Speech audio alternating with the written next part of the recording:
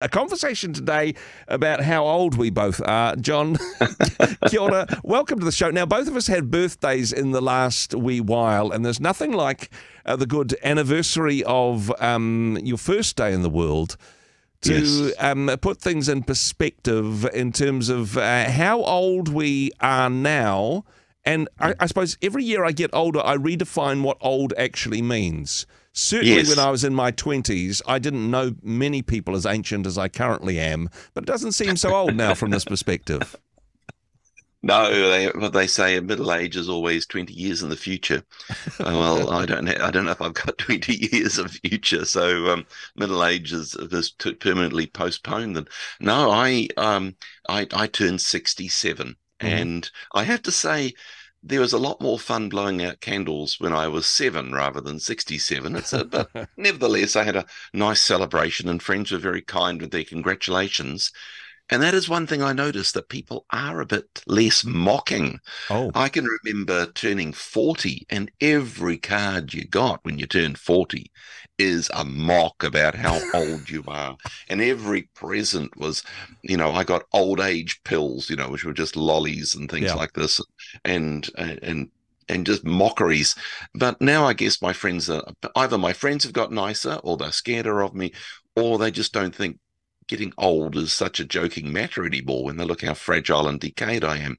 But one thing I do remember shortly after turning 40, and I had a good party and it was all a jolly time, but I was thinking, oh, well, that's it. That's my life over. That's my youth spent. Yeah. What's now apart from decay and decline? And I remember driving through the Waikato on my own, feeling old, and I had this thought, what would my 50-year-old self say to me? Hmm. And what would my 60-year-old self say to me? And of course, they'd say, you're so young. Yes, that skin is starting to wrinkle, but it's going to get a lot worse and more blotchy. And there's so much that you can do now that will be harder when you get older. And I remember, and also remember, stop, that I know what my 67-year-old self would say to my 40-year-old self. And by the way, excuse my croaking voice. I've got a bit of man flu going on or something. Yeah. Um, I would say, stop your grizzling. Your 40s are the best years of your life. Yeah. Don't waste them being neurotic and nervy and grumpy and so concerned about things that don't matter. Your immune system is as good as it'll ever be. And cuddle those little kids of yours, Yeah. because soon they're going to be prickly teenagers and they won't appreciate it so much. And, stuff like that. I'd the thing is, as a 40-year-old, would I listen to my 67-year-old self? Probably Well, I not. reckon we should. Yeah. I actually asked ChatGPT about what's my chances of reaching 77 now that I'm 67. Yep. And it assures me that I've got an excellent chance. So that's encouraging, and I put in the various factors that, it's not infallible, of course, but that's encouraging. So I'm Yeah. prepared to ask, what would my 77-year-old self say to me? And so 77-year-old self, what would you say? Hey, what? Speak up, lad. No, I don't know what. My 77's actually, when I did this, when I was thinking about this, I was actually surprised by the answers. Hmm. The answers were things like, why are you still bothering to work?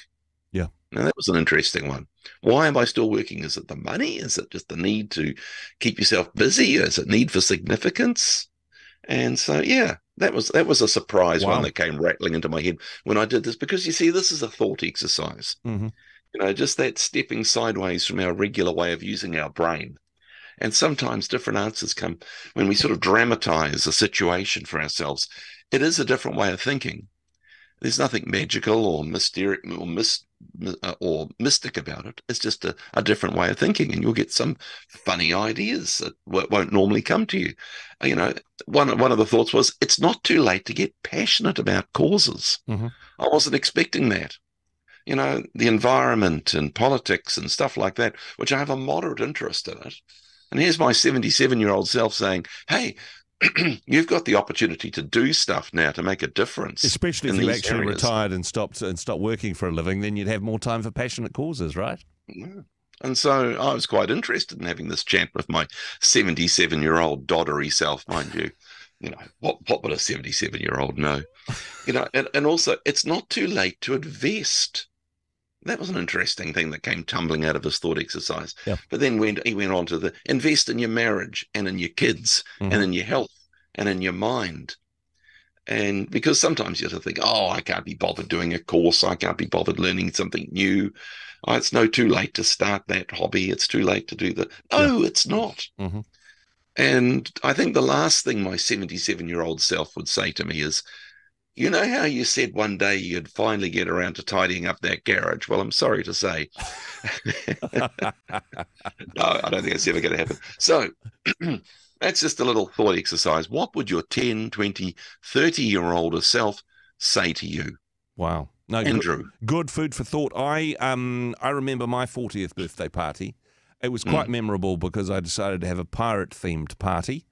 And was dressed as a certain Johnny Depp character, and we had a pirate ship-shaped bouncy castle. Yes. And I think my 50-year-old self, or now my 56-year-old self, would say to my 40-year-old self, no swords on the bouncy castle or you won't get your deposit back. That's brilliant. Because that's right. we learn through our mistakes, we learn through opportunities, but certainly listen to your elders, even if that's an older version of yourself. Yes. They're wiser than you give them credit for. Hey, one final little test you can do is hold out your forefinger in front of you and pinch the skin on your knuckle, on your first joint. Pinch the skin on your first joint. Yeah. If it flattens down, you're young. If it stays up in a peak, you're old. What's the test show you, Andrew? It's staying up, isn't it? It is. It is. Yes. It is. No, I am officially old. Thank you for making my day, John. Talk to you again, Andrew. Yeah, if I live that long. Yeah. Cheers. Bye-bye. Cheers.